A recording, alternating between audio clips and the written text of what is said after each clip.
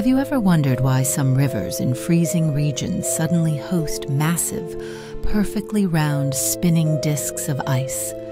These are called ice circles, and they're one of nature's most mysterious and mesmerizing phenomena. Found in cold waters from North America to Scandinavia, ice circles can reach up to 15 meters in diameter and spin gracefully, often in near-perfect symmetry.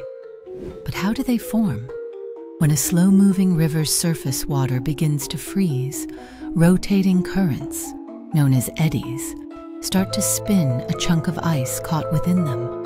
As the ice rotates, it slowly grinds against surrounding ice and water, smoothing its edges into a flawless, circular shape. The spinning motion is powered by the river's gentle current, while cold air and water temperatures preserve the disk's integrity.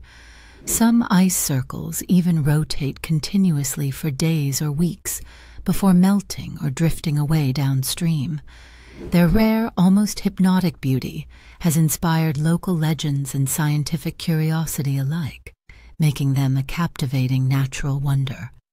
Have you ever witnessed a natural phenomenon that stopped you in your tracks?